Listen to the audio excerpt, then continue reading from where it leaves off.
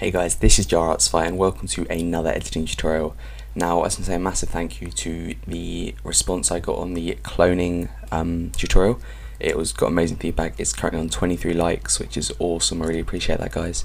And let's try and get a nice amount of likes on this one as well. Let's try and get for the same amount of likes. Let's try and go for like 20 likes because I want to go for the tough ones.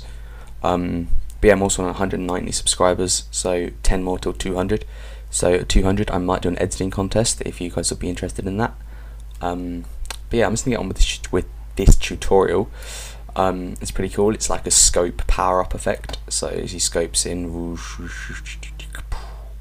now it does look pretty bad in slow motion, not gonna lie, but when it's actually when the clip's playing, it looks really cool. So I'm just gonna play this through and turn it down because it's quite loud.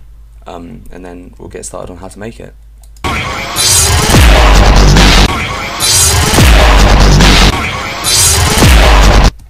So see there, it looks pretty cool.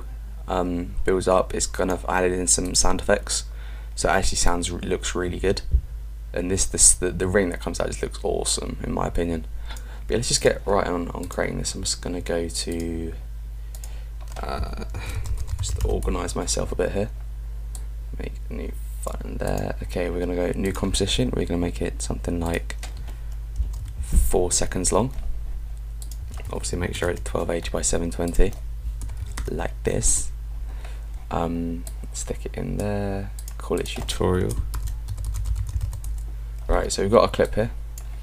Now he scopes in, he misses a shot here, then he scopes in here. There we go, that's where the first scope is. So hit shift 1 to make a marker. Go to where he unscopes, which is there. So hit shift 2 to make the second marker. Now we can actually just zoom in to just this area here.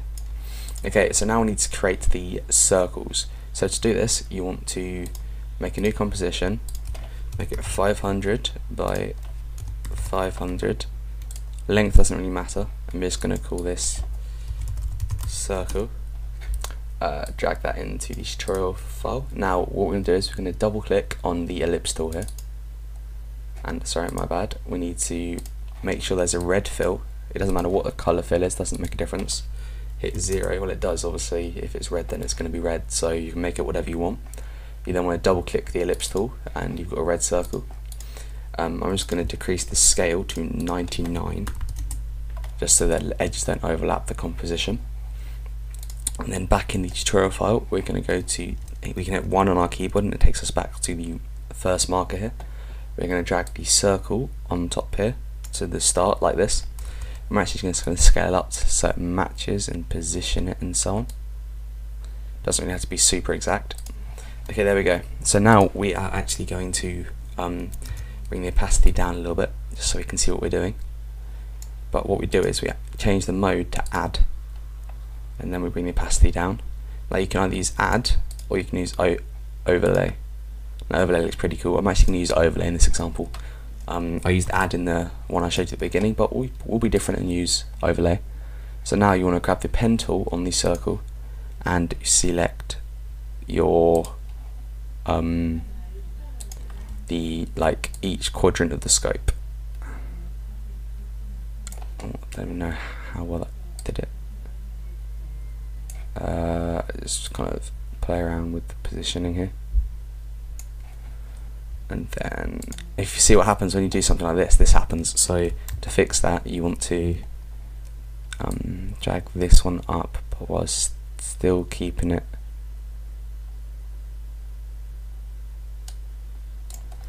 Now the closer you're zoomed in, the easier it is to adjust. Now it can be hard to get it exactly right.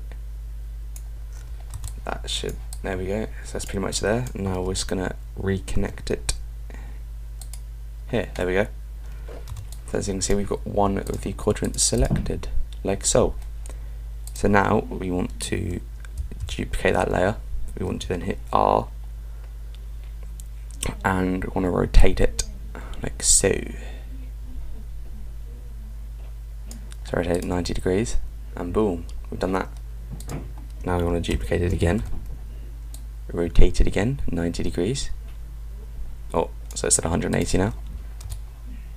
like so, and then we want to duplicate it again, but I'm duplicating this by holding Command D or Control D, and then rotate it again so it's at 270. Oh, there we go. So now we've got our 4 scopes lined up. Now what we need to do, we need to get them to do that, the kind of the fade-in thing. Let's do that. You want to go into the original circle comp. You want to hold Shift Command C to pre-compose, or go to Layer, Pre-compose. You want to click Move All Attributes and Leave Composition, and we'll want to call this Circle Base, like that. And now you can then double click on the ellipse tool, so it creates a mask around a circle mask. You then want to bring the expansion down to -250, so it's gone completely. You then want to go to where he's finished, so here, and bring it up to 0. So where the scope finishes. So as you can see, it does this, but we want to do it individually and offset it, which means that this last keyframe, all of them have to have been done except the last one at this point. So what we're going to do is we're going to zoom in here, zoom out a little bit more. Okay, there we go.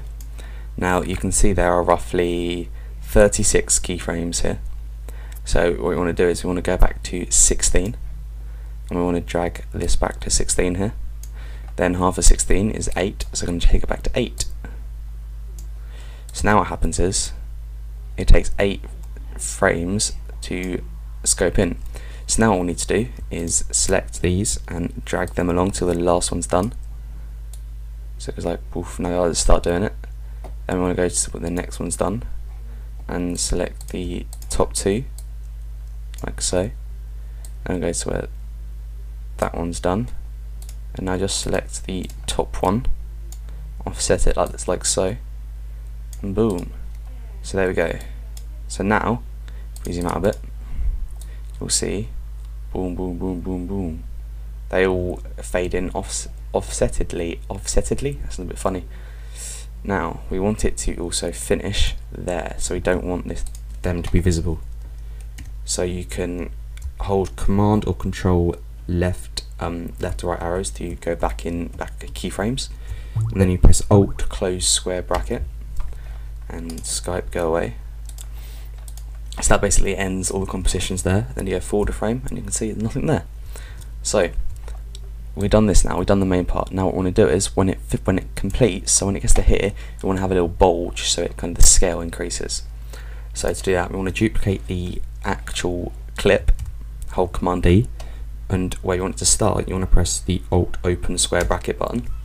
You're then going to go forward to where he finishes scoping in, and press the Alt square bracket button. So now we've just got a short clip here. We can now add a mask around just the scope, so I'll down Shift, drag a circle mask, like so, go like roughly, there we go. It doesn't have to be exact, so if we hide it you can see that it's just the scope selected. We can then hit the S button to bring up scale, hit the stopwatch, go to the middle here, I'm going to go forward 2 frames, bring the scale up a bit, something like that. Then I want to go forward to where he finishes, which is right about here, and bring it back down to 100. So now as you can see, as these all finish scoping in, the scope kind of bulges and then comes back.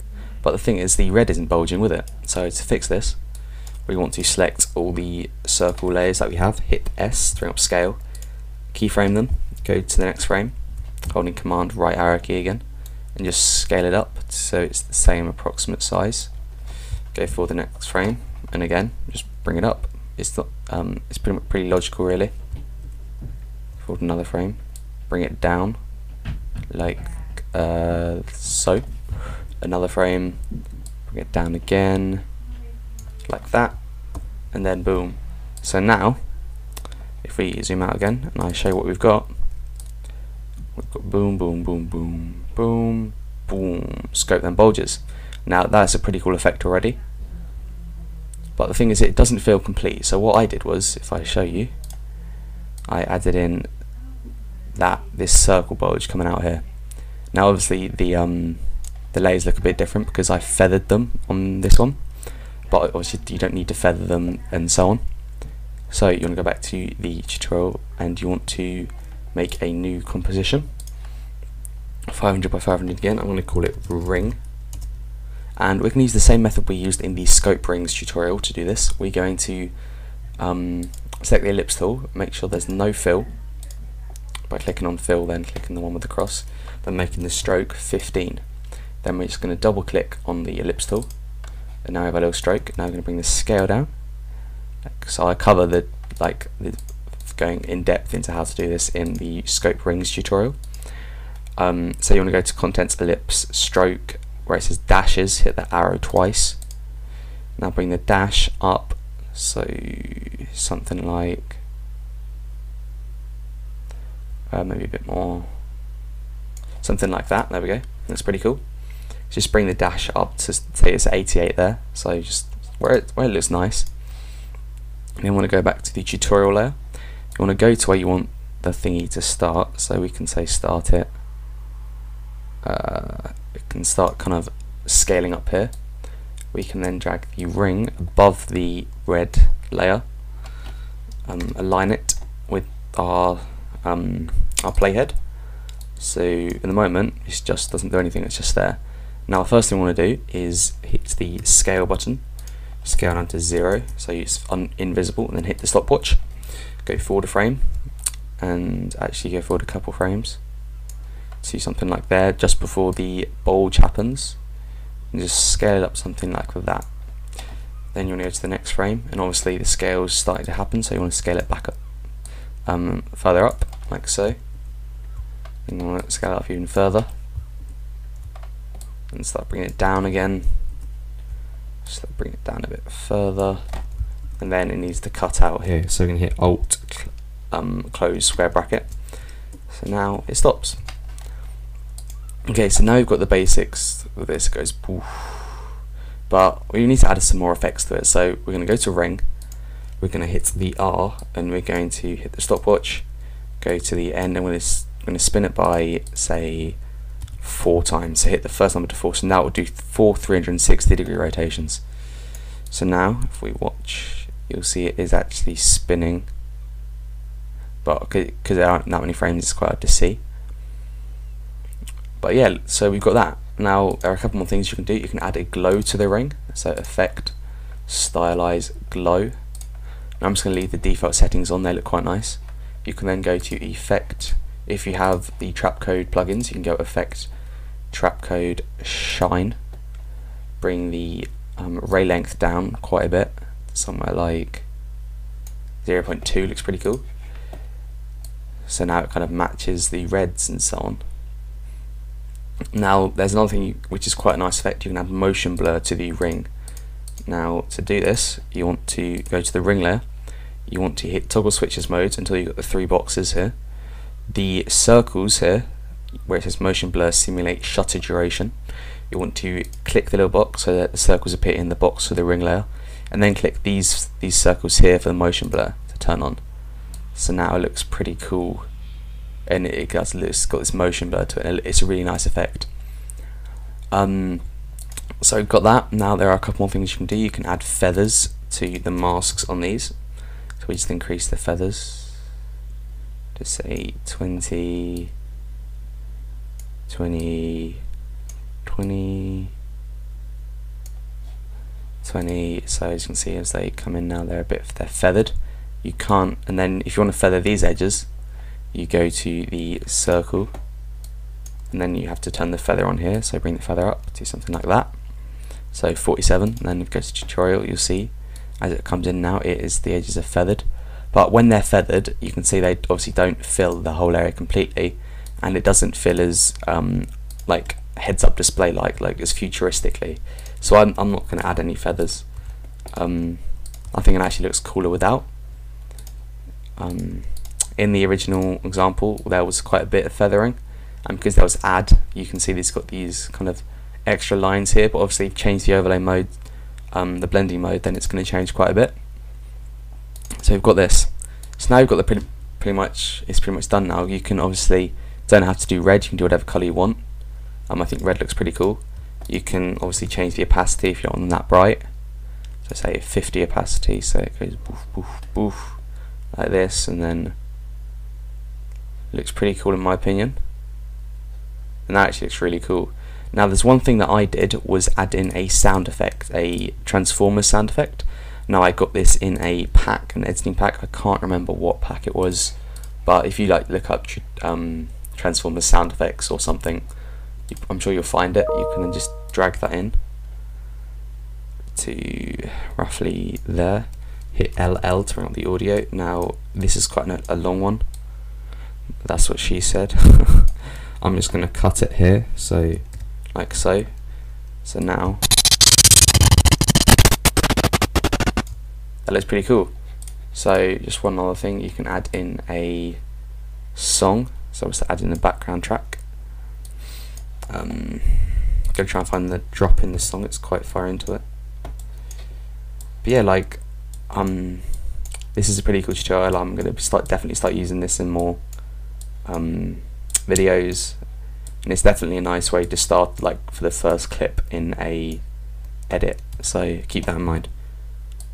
Okay, so he shoots here, so there's the drop.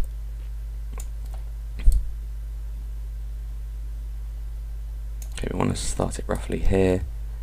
Now you can also, I just saved this, you can add a there, can't speak, color correction. So Command Alt Y or Control Alt Y to bring up an adjustment layer.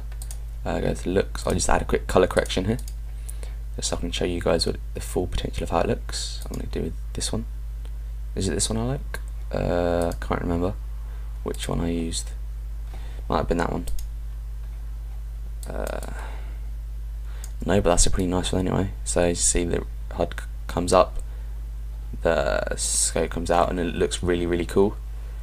And then if we just Control S that, and then we'll RAM preview it to show you guys how it looks. So yeah, like give me tutorial suggestions, guys. I'm struggling to come up with new ideas, so if there's anything you want to see, show me and I'll try and make it for you. I'm always up for trying new effects, so yeah, just comment in the sections what you want to see, because I want to do these tutorials for you guys. So okay, let's just see how this looks. Now I forgot that this is quite a quiet song. It's like let's just have a look quickly.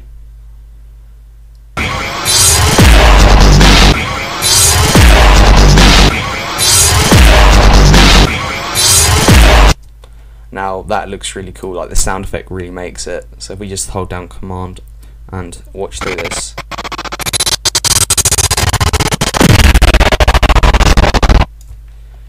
it looks really nice with the sound effect, the color correction, and just the rings exploding. Like it all happens so fast, it's hard to see what actually happens. So you can obviously add a motion blur to the rings if you want. Because they don't move that fast, not much will change. But yeah, I hope you guys enjoyed this tutorial. Be sure to leave a like. Let's try and get 15 likes, maybe 20. Comment in the comment section on other tutorials you want to see. Hope you have a good Saturday, since it's Saturday today, and I shall see you guys later.